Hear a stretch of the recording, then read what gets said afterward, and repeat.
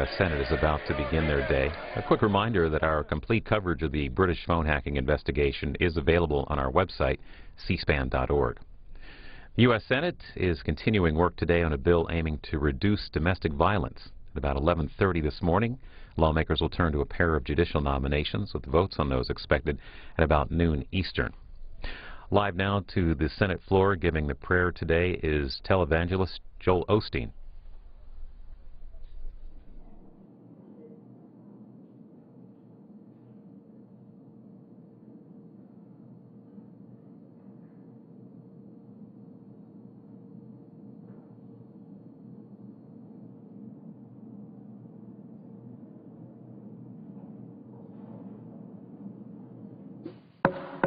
The Senate will come to order. Today's opening prayer will be offered by Reverend Joel Osteen, Senior Pastor of the Lakewood Church in Houston, Texas. Thank you, Senator. Let us pray. Father, we receive your blessings today with grateful hearts, and we thank you for the favor that you show us. As we pray for those who lead our nation, we ask that you bless this body and those who serve in it. We thank you that these lawmakers serve with honor and integrity, that you will continue to bless our nation through them. Give them wisdom as they make good decisions, courage that they'll hold fast to your truth, and compassion that all should prosper from their laws. We receive your presence here today. Pray that these lawmakers will remain mindful of you and that they will honor you in everything that they do. In Jesus' name, amen. Please join me in the Pledge of Allegiance to our flag. I pledge allegiance to the flag of the United States of America and to the republic for which it stands, one nation, under God, indivisible, with liberty and justice for all.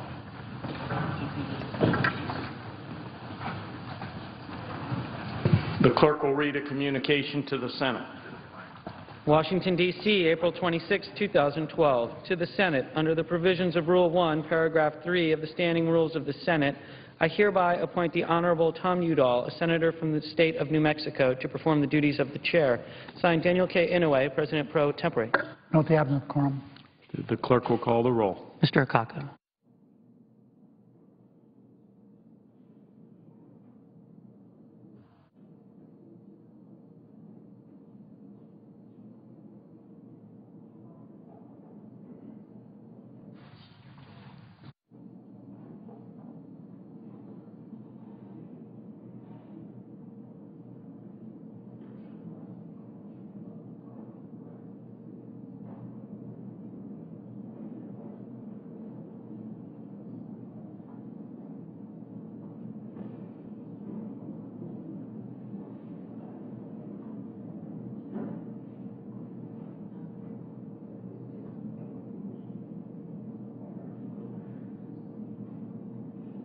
President. Senator from Texas is recognized.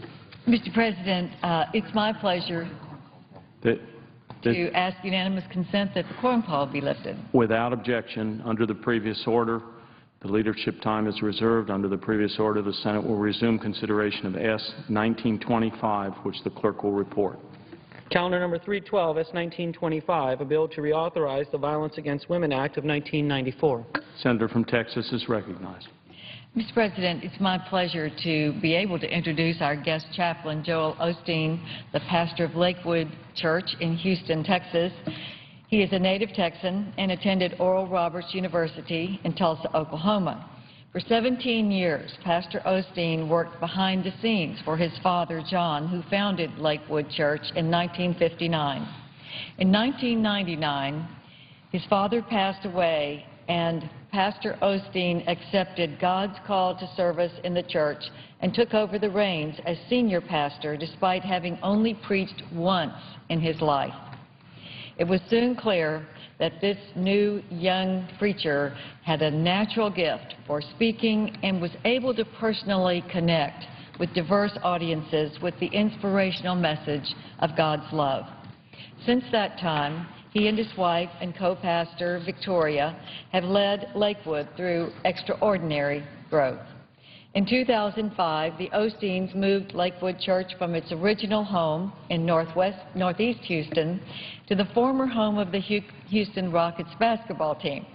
With this space, Pastor Osteen now delivers a message of hope and encouragement to 38,000 people a week, with millions more across the country tuning in on their televisions. Pastor Osteen has reached millions more as a best-selling author. His first book, Your Best Life Now, was released in 2004 and remained on the New York Times bestseller list for 2 years. His most recent book, Every Day a Friday, offers common sense advice on how to be happy by applying the principles of God's Word to your daily life.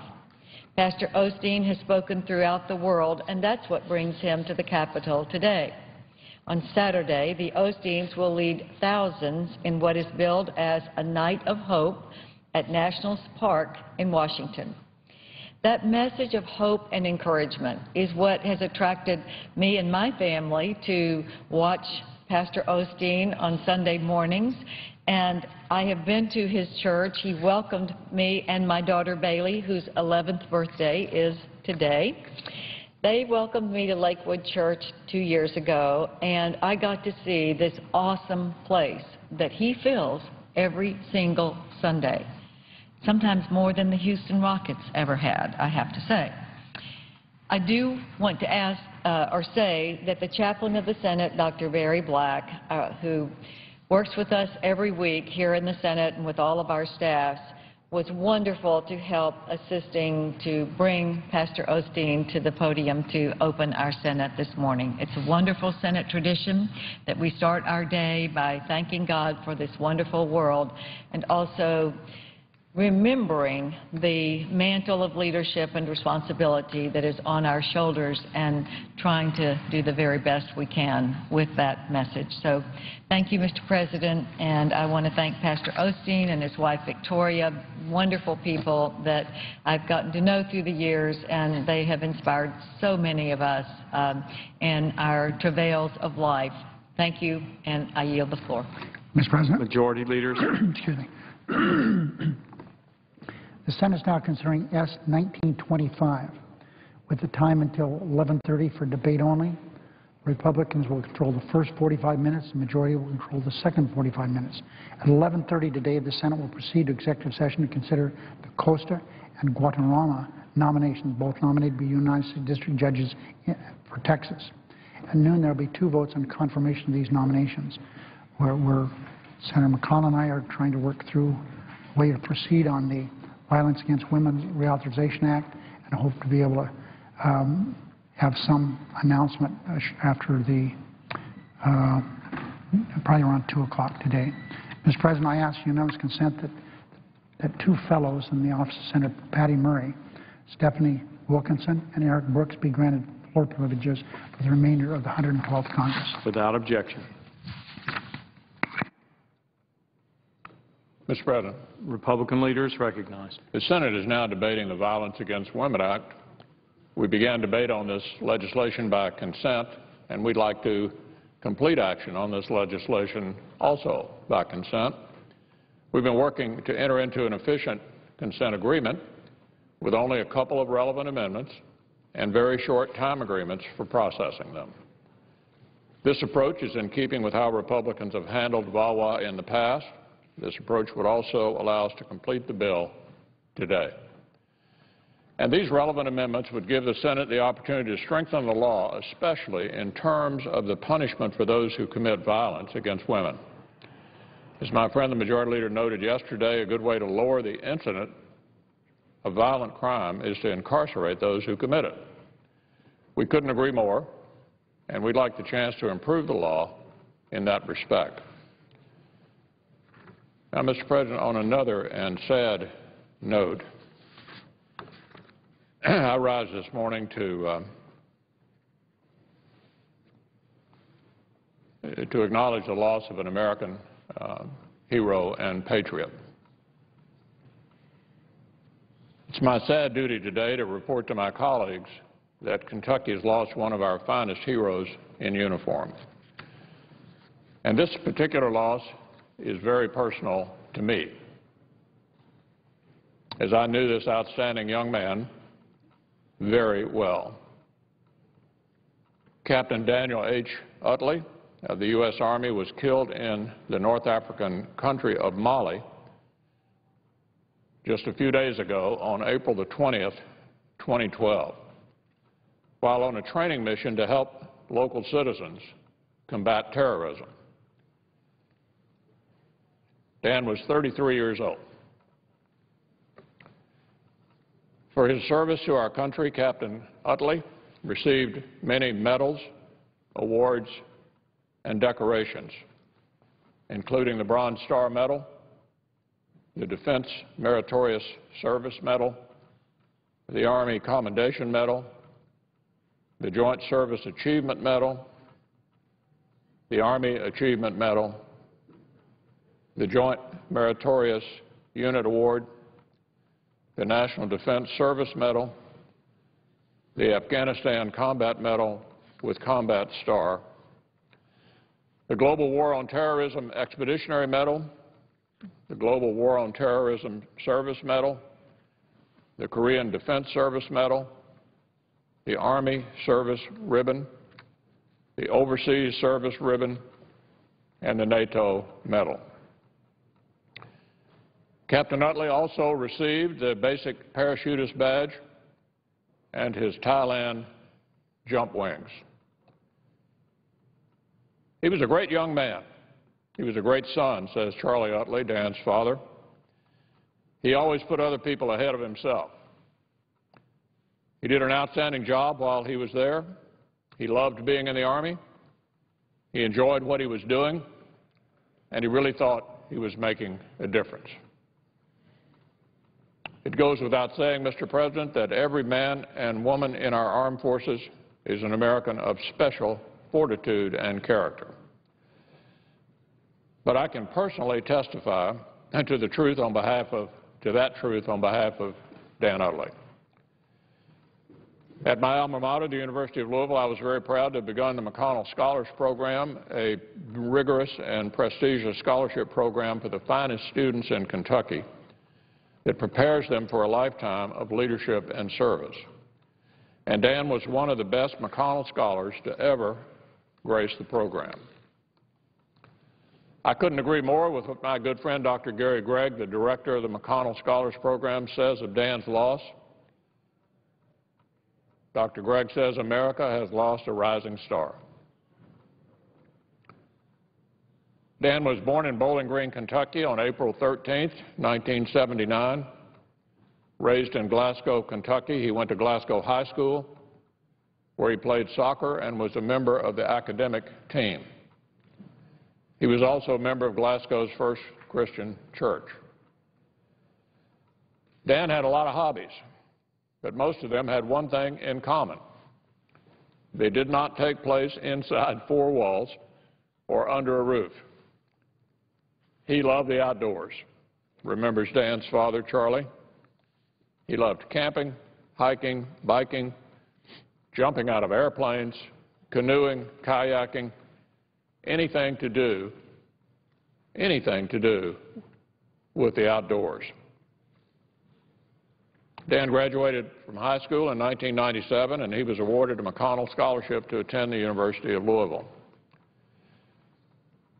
Dan was a workhorse of a McConnell Scholar, says Dr. Gregg.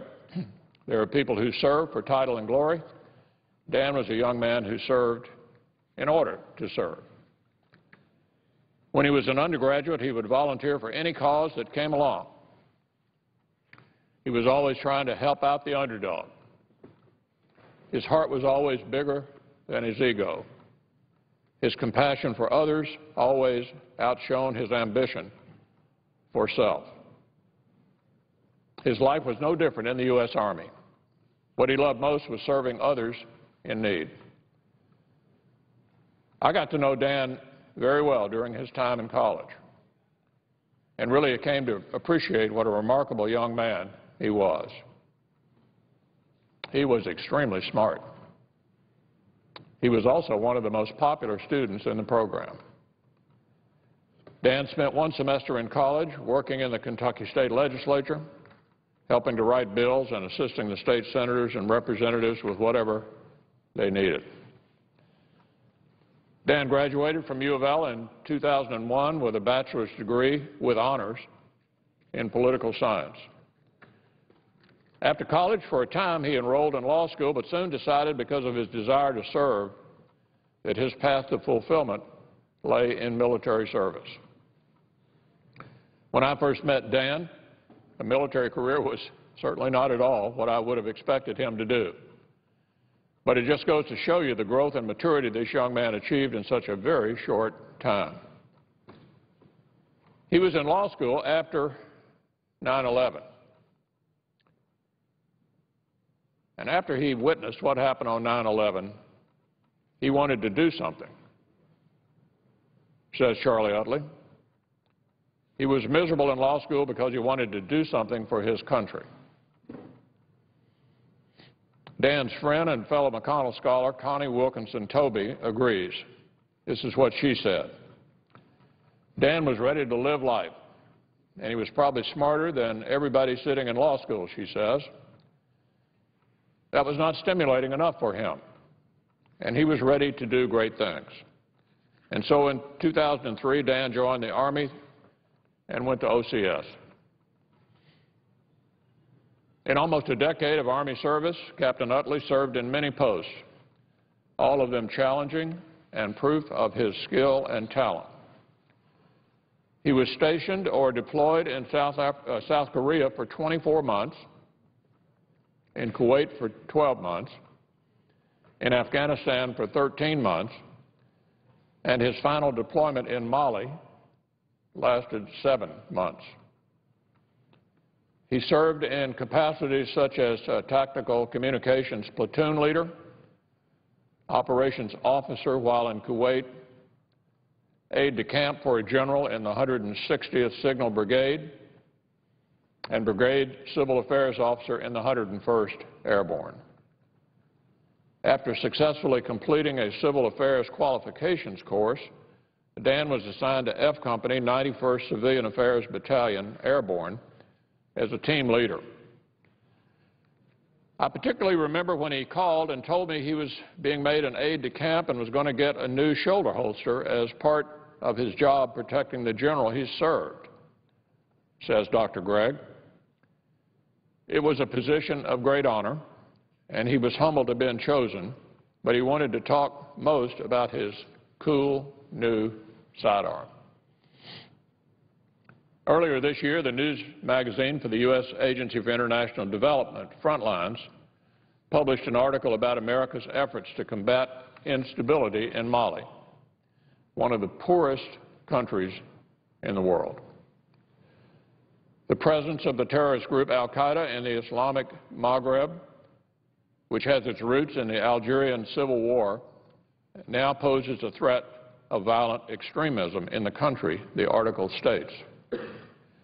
That's why the U.S. Army, and specifically Captain Utley, was in Mali in the first place. As a team member on the Department of Defense's Civil Military Support Element, Captain Utley was quoted in this article on the valiant work he and his fellow soldiers were doing just a few months before his tragic death.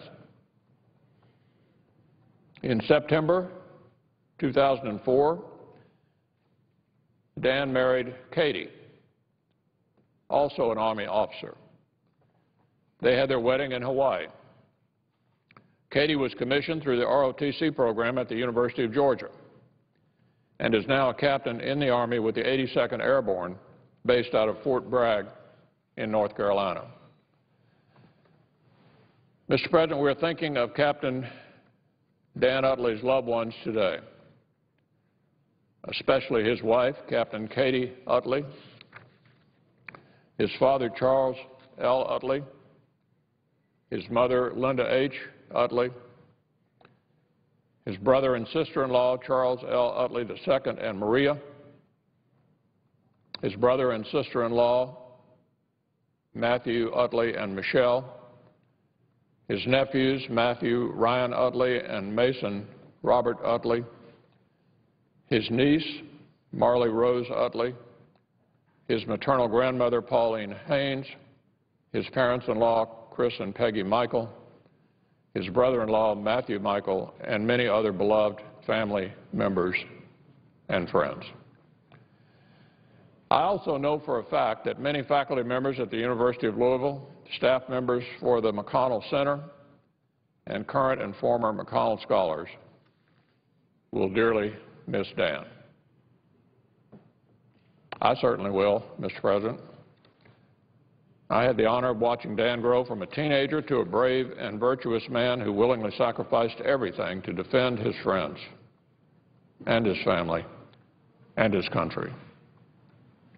Elaine and I extend our deepest sympathies to all who knew and loved him. And I would ask my Senate colleagues to join me in expressing our respect and gratitude to this fine young man, Captain Daniel H. Utley. Let our work here today serve to ensure our country never forgets the duty he fulfilled by putting on the uniform, or the great sacrifice he made in a country many of us could not even find on a map in order to protect our freedoms here at home. Mr. President, I yield the floor. Under the previous order, the time until 11:30 a.m. will be for debate only and will be equally divided between the two leaders or their designees, with the Republicans controlling the first 45 minutes and the majority controlling the second 45 minutes. Mr. President. Senator from Alabama is recognized. I just want to express my appreciation to the Republican leader for his remarks about Captain Utley, and I have had the honor to talk with McConnell scholars on a number of occasions from Louisville. They are such a fine group of people, and I know how deeply our leaders feels this loss. And I certainly would join in my expression to the family. And I recall General Myers, the former chairman of Joint Chiefs, when someone suggested that soldiers who were injured or lost their lives were victims, he said they're not victims, they're heroes. They committed themselves to serve their country. They believe that our country is worthy of defense and are willing to put their lives on the line for it, and they are heroes, and certainly this captain was. Mr. President, I'd just like to thank my friend from Alabama for his kind remarks about this brave young man. Thank you. Mr. Chairman, this Sunday, just a few days, April 29th, will mark the third anniversary of the last time the Democratic-led Senate has passed a budget. Since that date, our nation has spent $10.4 trillion while adding $4.5 trillion to the national debt. And that's how it is that we say that nearly 40 cents of every dollar we're spending now is borrowed. So we added $10.4 trillion in spending over these years since we've had a budget, and added $4.5 trillion to the debt. We're in our fourth consecutive year of trillion-dollar-plus deficits and heading to the fifth year. Prior to these 4 years, the largest deficit we ever had was about $480 billion. We've more than doubled that every year since. It's a systemic problem, not a little problem. The economy coming back, it would help, no doubt, but it will not put us on a sound path. We have to make some choices.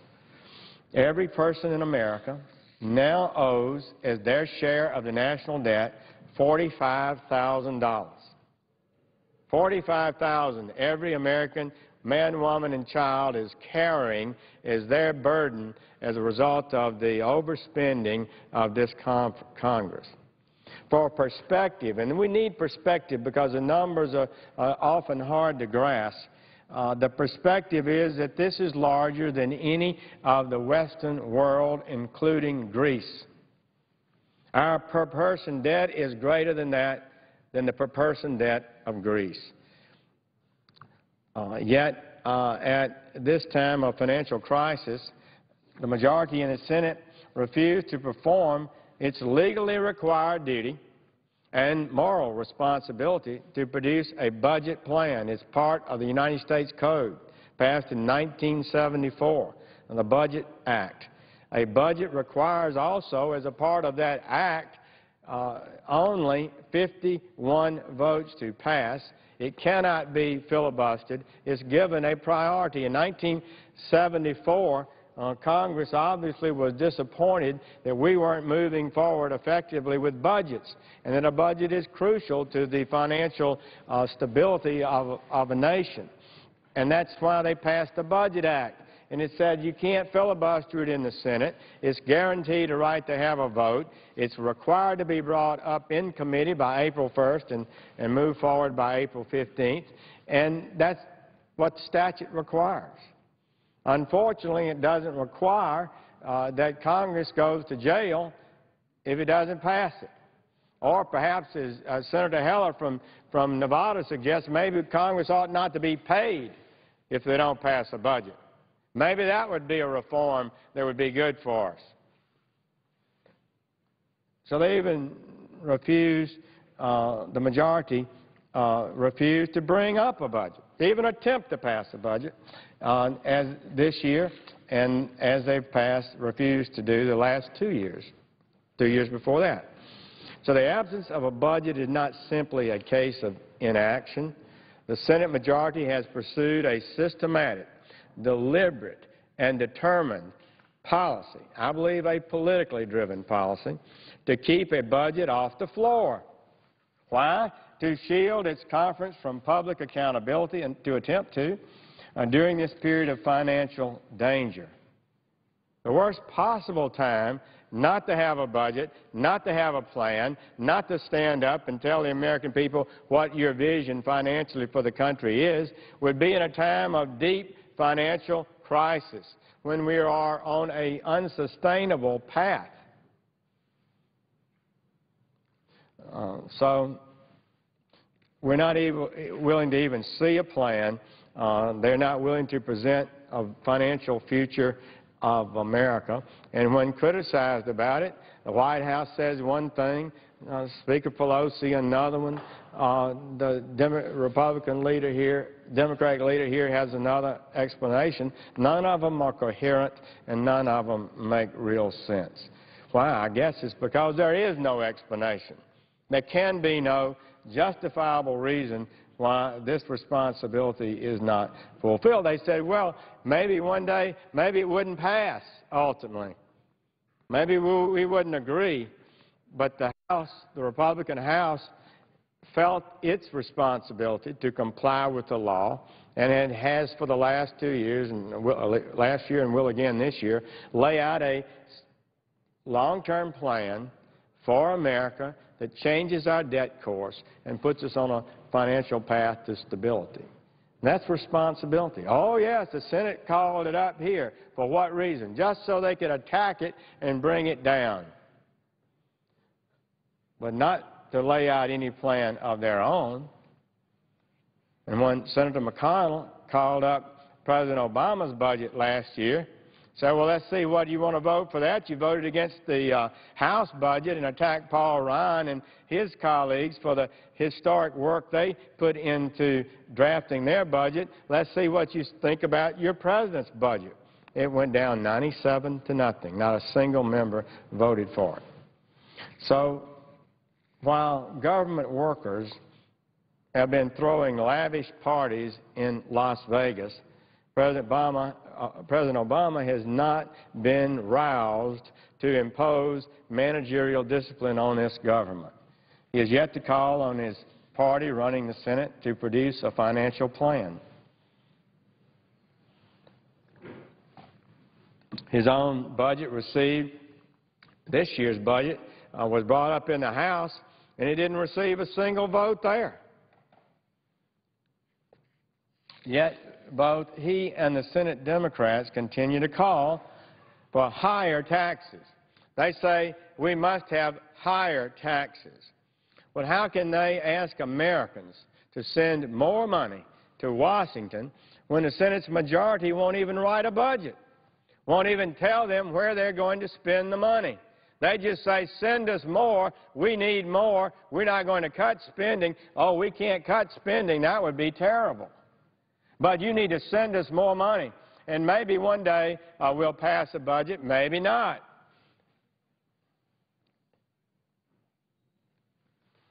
Americans shouldn't send one more dime in taxes to this dysfunctional government.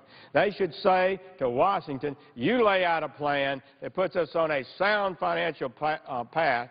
You bring wasteful spending to a conclusion. You quit spending money on Solyndras and hot tubs in Las Vegas. Then you talk to me about sending more money. That's what the American people need to say. That's what they are saying. That's what they said in 2010, I thought, pretty clearly. But the message has not been received. National Review's Rich Lowry recently wrote, quote, Senator Conrad, that's our fine budget chairman, our Democratic chairman, said it was too hard to pass a budget in an election year. Close quote.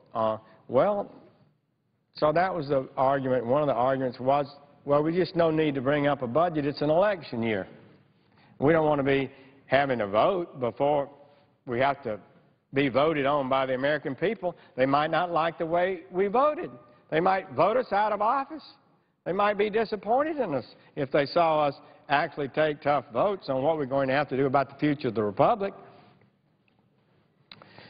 And Mr. Lowry goes on, quote, but Senate Democrats hadn't passed a budget in 2011 or 2010 either. This year is a presidential election. 2011 was an off year. 2010 was a midterm election. That covers every kind of year there is in Washington. By this standard, the Senate will have an annual excuse not to pass a budget resolution for the rest of time, close quote. I think there's a lot of truth to that. So they can't pass a budget this year, it's an election year. Well, last year wasn't. So this Sunday, April 29th, we'll have gone 3 full years since the last time the Senate Democrats have brought a budget to the floor of the Senate. 3 years. They won't produce a plan in truth because they're unable to produce a plan. They do seem to be, and it's hard, I have to admit. The House has done it, but the Senate seems to be unable to do it. They're not able to unite behind a financial vision for this country that they're willing to go to the American people, advocate for, and publicly defend. Now, that's my view of it. Maybe that's unfair. I don't think so. Why not otherwise? So they can't put on paper how much they want the government to grow, how much they want to raise taxes, and how much deficit each year they're willing to accept, and whether that deficit is going to be brought under control permanently or whether it will continue at the unsustainable rate it is. Oh, there have been a lot of secret meetings and discussions and floats about what might be involved in an agreement that could or could not occur. There's been a lot of talk about that, but what's been carefully avoided is actually letting the American people see the numbers so they can be totaled and we can know precisely the impact of it. Last year, our colleagues indicated we'd have a budget committee hearing on the budget, that they had a plan, and it was going to be Monday, and then it was going to be Tuesday, and then the Democratic conference met, and they laid out some outline, broad outline for it, and then apparently they told Senator Conrad not to have a budget markup. So we didn't even have anything brought up in the Budget Committee last year as required by the law. But you could take a look at that budget. It would have increased spending, not reduced spending. It would have increased taxes significantly, but would have managed to cut the Defense Department $900 billion. That's what the outlines of it appear to be. So I would ask, that's a pretty tough budget to go to the American people for. Increase spending, and increase taxes and savage the Defense Department. Well, I don't think that was very popular. Maybe politically it was foolish, as Senator Reid has said, to bring up such a budget to the American people. Maybe they ought to look at the Ryan budget in the House. It's much more responsible. It reduces spending, even simplifies and lowers taxes, creating a growth environment, and it puts us on a financial path over the next 30 years that anybody that looks at America would say, wow, they've changed. They got a plan. They'll get them out of this fix that they're in. They've gotten off the path to the waterfall, and they're on a sound course now. So I'll encourage my colleagues who think that there's a legitimate reason not to lay out a plan, not to fight for the future of America, not to a reason not to advocate for the kind of changes we all know that have got to occur. If you think those are not important, then I'd invite you to come to the floor and dispute what I've said and explain why we don't need to move forward as the law requires us to do. Mr. President, I don't know how things will happen, but as a ranking member of the Budget Committee and seeing the numbers, I know that they're not going to be easily confronted. It is not going to be easy. We're going to have to look at the almost 60% of the budget now that's entitlements and interest on the debt. Interest on the debt, and I believe last year was calculated by the Congressional Budget Office to go from $240 billion to over $900 billion under the President's budget. Annual interest payment on the trillions of dollars we now owe in debt. That's unsustainable. So I know it's not going to be easy. I would just say that if we, on the Republican side, are honored with a majority in the Senate, we will pass a budget. It'll be an absolute duty, as far as I can see, for us to do so. And if so, it will be an honest budget. It'll be a budget that won't be easy, and American people may be surprised at some of the things that would be required to be accomplished, but it would put us on a path to a financially prosperous America. Get us off the road to debt and decline, put us on a path to growth and prosperity. That's what we've got to have, and until the world financial community and the American people understand that we are on a good path and not a bad path, we're not going to see the economic growth that we should be seeing. And it's through growth and prosperity and more jobs that we'll pay more taxes. Will be through those actions that will put America on the way to meet the great challenge of our time. I thank the Chair and would yield the floor. Since I'm quorum. Will the Senator withhold his request? I ask to withdraw the request, Mr. President. The Senator from Wisconsin is recognized. Mr. President, I ask for unanimous consent to speak for not to exceed 15 minutes. Without objection. Thank you, Mr. President. I come to the floor today to mark an amazing anniversary. And by amazing, I don't mean good. I mean unbelievable. I mean sad. On Sunday, we will mark the anniversary, April 29th, of the date where it's been 3 years since the United States Senate has passed a budget. I know a lot of Americans have heard that date. They've heard the talking point that it's been 1,000 umpteen days since we passed a budget. But it's not just a talking point. It's simply unbelievable. It's jaw-dropping. The United States government is the largest financial entity in the world and has been operating now for 3 years without a budget. It's a $3.8 trillion year entity. Now, I come from the private sector. I'm an accountant. And when I tell the voters, the citizens of Wisconsin, that the federal government hasn't passed a budget, they really are amazed. That's why I call it an amazing anniversary date. The United States Senate has not fulfilled a basic responsibility. It is required by law to pass a budget by April 15th of every year. It's a reasonable requirement. It's a reasonable responsibility. The House of Republicans has fulfilled their responsibility. They've put forward a plan. They've shown the American people what they would do to solve our looming debt and deficit problem. The United States Senate hasn't. Why hasn't the majority here in the Senate passed a budget? They have all the votes. They have them in the Budget Committee to refer a budget to the floor. They have the votes. They have the number of members on the floor of the Senate to pass a budget. Why do they refuse? Is it because they have no solutions to our problem? Or is it they have a solution, they simply don't want the American people to know what it is? Trust us. We'll take care of us. Is it also because they don't want their fingerprints on that solution?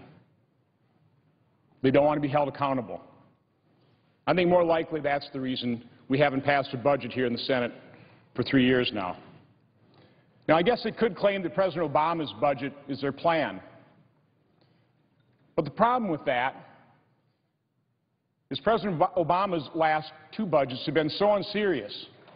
Last year, his budget lost in this body, the United States Senate, by a vote of 0 to 97. Not one member of the President's own party gave it a vote. As a matter of fact, not one member of the President's own party was willing to bring that budget to the floor for a vote. Republicans had to do that.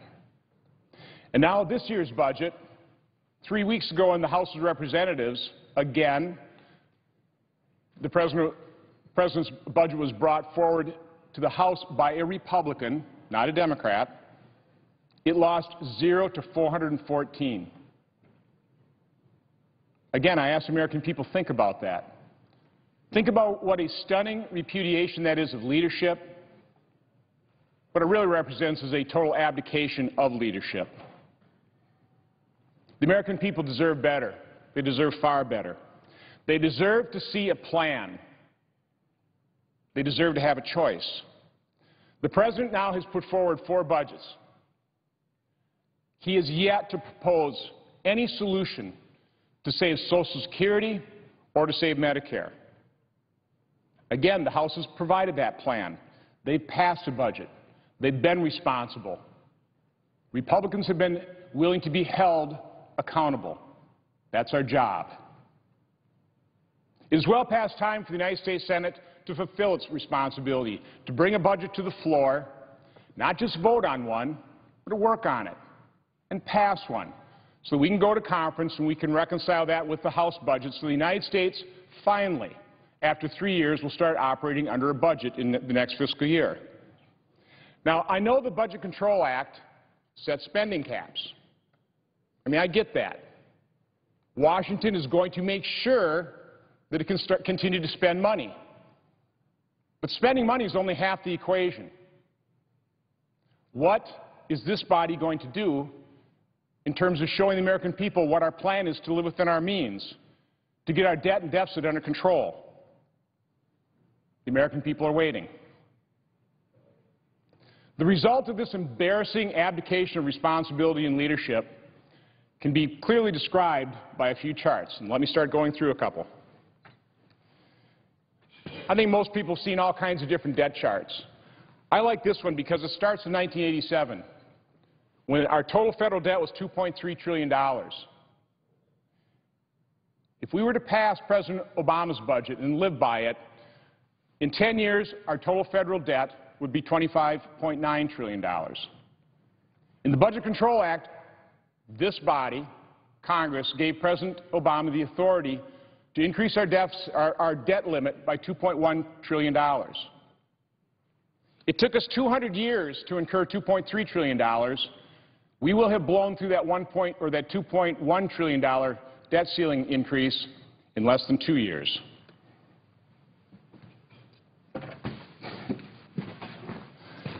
Just in case anybody is still confused, we have a spending problem in this nation. It's not that we take too little from the American people, it's because we spend too much. I know the American people are frequently subjected to phrases like draconian cuts. I think this proves that we're not cutting anything. In 2002, the federal government spent $2 trillion. Last year, or the current fiscal year, it's projected we will spend $3.8 trillion. We virtually doubled spending in just 10 years. And the argument moving forward is, according to President Obama, he would like to spend $5.8 trillion in the year 2022. The House budget would spend $4.9 trillion. Another way of looking at that is 10-year spending. In the 10-year period from 1992 to 2001, the federal government spent a total of $16 trillion. From 2002 through 2011, the federal government spent $28 trillion. And again, the argument moving forward is President Obama's budget in 10 years would spend $47 trillion. The House budget proposes spending $40 trillion. Now, you don't have to be a math major or an engineer to do that math. Both $40 and $47 trillion is greater than $28 trillion. We're not cutting spending. We're just trying to reduce the rate of growth.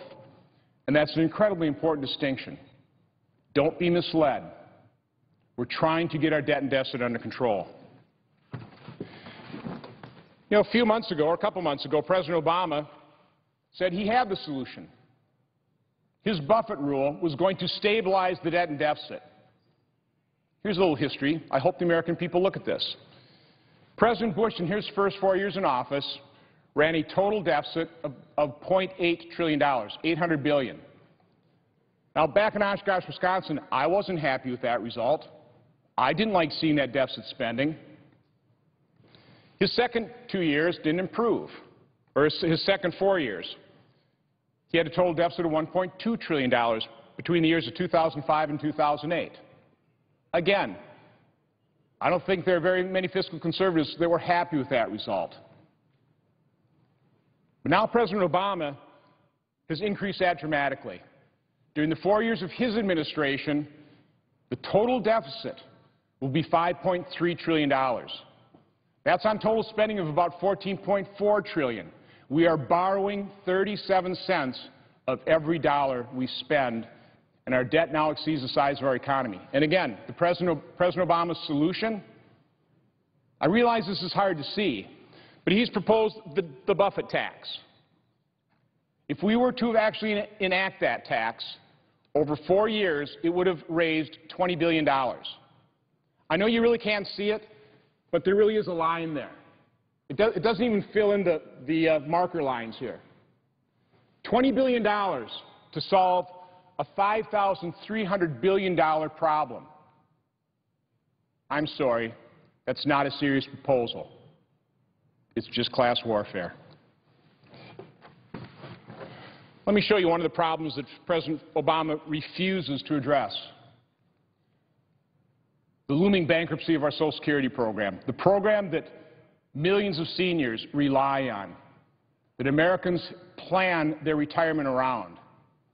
You hear all kinds of times, you hear it frequently that Social Security is solvent to the year 2035. No, it's not. It's solvent because of an accounting fiction called the trust fund, which is simply government bonds held by the government. The analogy I use, it's like you had $20 and you spend the $20 and you write yourself a note and you put it in your pocket and say, I got 20 bucks. No, you don't. Nor does the federal government. It has bonds, which, by the way, it can print any day of the week, but it has to sell those bonds. Social Security went cash negative, which means it's paid out more in benefits than it took in tax receipts in the year 2010 by about $51 billion. Last year, it was $46 billion in the deficit. Through the year 2035, all this red ink represents $6 trillion in additional deficit spending in the Social Security fund. It's insolvent. It's bankrupt. It needs to be addressed. This president refuses to address it.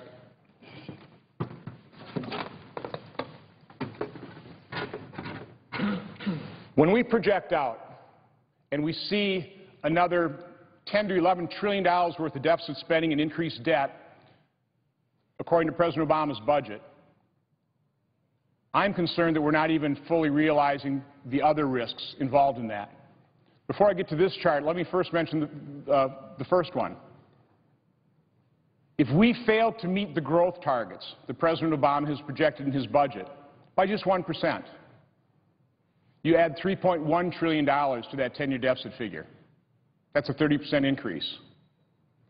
I know when they passed the health care law, the American people were told, they were hoodwinked into believing it would actually reduce our deficit. It won't. The way they were going to pay for 6 years' worth of spending is with 10 years' worth of receipts and reductions in Medicare. Now, the receipts, by the way, come in taxes, fees, and penalties on, by the way, drug manufacturers, medical device manufacturers, health care plans. Now, I don't know what economics course members of this administration took, but you don't bend the cost curve down by increasing the costs to provide it. But that's what they were doing for about $590 billion of that revenue stream to pay for Obamacare. The other $665 billion was going to come out of cuts to Medicare, Medicare Advantage, and Medicaid. Now, we haven't imposed the provider reductions under the SGR fix, the doc fix, about $208 billion. What makes anybody believe they will actually impose the $665 billion of savings in Medicare? If we move the 10-year window forward to when Obamacare really kicks in, when the full spending occurs starting about 2016, the total cost of the health care law won't be $1.1 trillion, it'll be $2.4 trillion, and that's a conservative estimate. It's not even taking into account the millions of employers that will lose their employer-sponsored care and get put into the exchanges at highly subsidized rates. But using a conservative cost figure, $2.4 trillion, grow the taxes, fees, and penalties by a reasonable amount, $816 billion, that leaves a $1.6 trillion, what I'm calling deficit risk. How's that going to be filled? Are we going to borrow it, or are we going to take it out of Medicare? Somehow I don't think we'll be taking it out of Medicare. Somehow I think we'll have to borrow it if we can. And that brings me to our last chart, interest rate risk. I was never concerned, not even for a moment, last year during the debt ceiling debate, the federal government was going to default on any of its obligations. We were going to pay Social Security recipients. We were going to pay our soldiers. We were going to meet every obligation of the federal government. The day I fear is the true day of reckoning. The day when creditors around the world take a look at the United States and say, you know what, I'm not going to loan you any more money. Or what's more likely to occur is they're going to say, oh, I'll loan you some money, but not at these rates. If you take a look at the history of the borrowing costs of the United States, from 1970 to the year 2000, our average borrowing cost for the federal government was 5.3%. Over the last 3 years, from 2010 to 2012, our average borrowing cost is about 1.5%. That's a difference of 3.8% between these two figures. If we just revert to that average, and by the way, back then, the United States was a far more creditworthy borrower. Our debt-to-GDP ratio ranged somewhere between 45% and 67%. Currently, our debt-to-GDP ratio exceeds 100%. If we revert to that average borrowing cost of 5.3%, that would cost the federal government $600 billion in added interest expense per year. That's 60% of the discretionary spending level of $1.047 billion this year. Senator has consumed 15 minutes. I ask unanimous consent for 2 more minutes. Without objection. Thank you. So, here's the problem. This is a huge problem. It's one that's being ignored because we simply refuse to address it. This body refuses to pass a budget to lay out a plan to fix it. To stabilize one of our primary metrics, a key one, is that debt-to-GDP ratio. Stabilize that and start bringing it down. And I would argue the other key metric, probably even more important, is the percentage of government in relationship to the size of our economy. 100 years ago, that was 2%. Last year was about 24%, which means 24 cents of every dollar filters through some form of government. And I don't know about you, but I do not find the federal government particularly effective or efficient. That's what the private sector does. It's the private sector that creates long-term self-sustaining jobs. It's the private sector that we need to rely on to grow our economy and create jobs. The vision for America,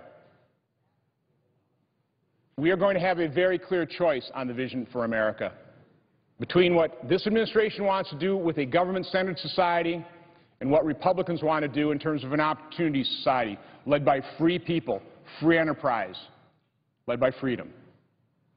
That's our choice. But until the majority party here in the Senate lays out their plan, the American people won't have a choice. They won't understand what the plan is from the other side.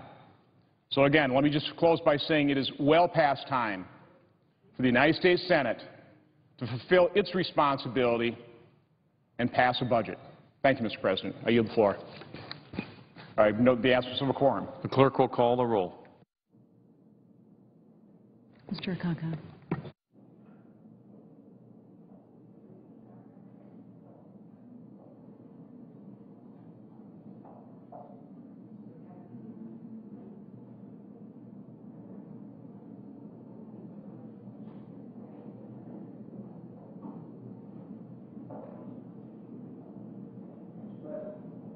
Senator from Arizona is recognized. Mr. President, I rise today to discuss the violence. Senate's currently in a quorum call. Oh, I ask unanimous consent that former proceedings on the quorum call be suspended, and I Without ask objection. that I be allowed to. How much time do I have remaining? Close to 10 minutes. 14 minutes. 14 minutes. Approximately 14 minutes. I thank you, Mr. President. Today I rise to discuss the Violence Against Women Act and the policies that impact the lives of women.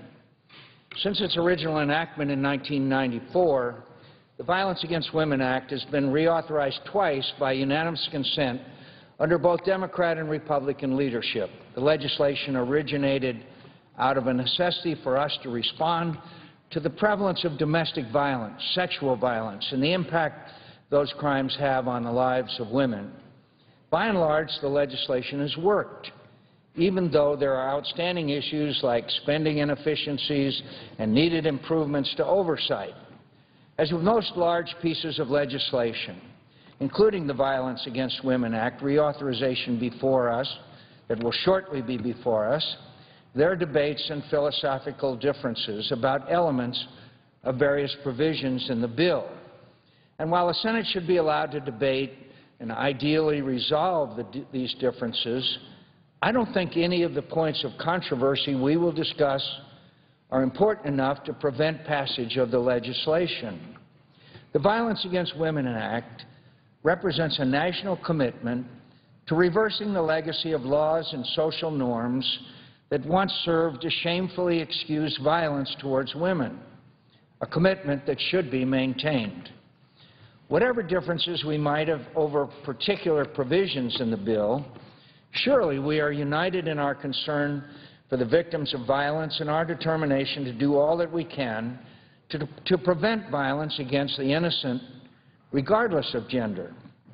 I recognize that women suffer disproportionately from particular forms of violence and other abuse, which this legislation is intended to address, and I believe does address, and that's why I support it. But our motivation to act on their behalf resides in our respect for the rights all human beings possess, male and female, all races, creeds, and ages, to be secure in their persons and property, to be protected by their government from violent harm at the hands of another, to live without threat or fear in the exercise of their God-given rights. Similarly, whatever our political differences in this body, I trust we all believe we are doing what we think best serves the interests and values of the American people, all of the American people. I don't think either party is entitled to speak or act exclusively for one demographic of our population, one class, one race, or one gender. The security and prosperity of all Americans is a shared responsibility, and each of us discharges it to the best of our ability. We don't have male and female political parties, and we don't need to accuse each other of caring less for the concerns of one half of the population than we do for the other half. The truth is both parties have presided over achievements and increases in opportunity for women. Both parties have nominated women to the Supreme Court. Both parties have had excellent female secretaries of state. Both parties have had female presidential and vice presidential candidates. Both parties have reauthorized the Violence Against Women Act. Both parties have made progress towards ensuring Americans, male and female, have an equal opportunity to succeed as far as their talents and industry can take them.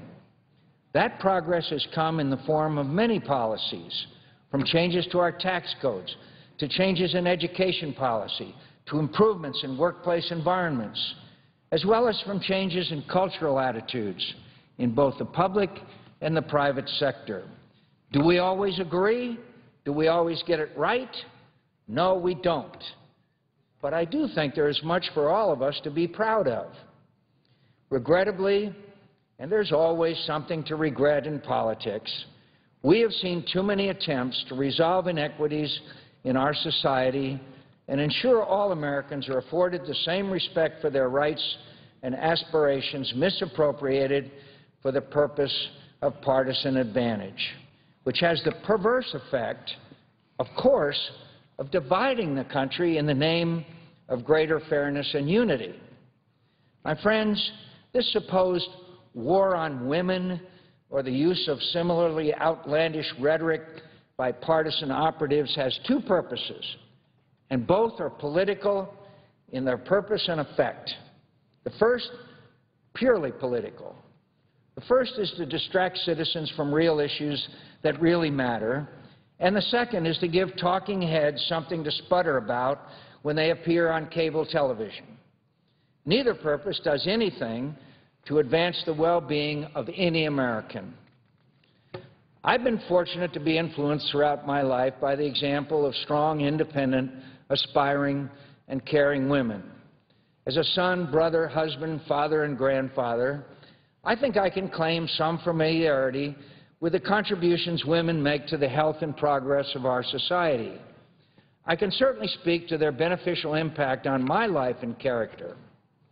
But I'd never claim to speak for all the women in my family, much less all the women in our country, any more than I would venture the same presumption for all men.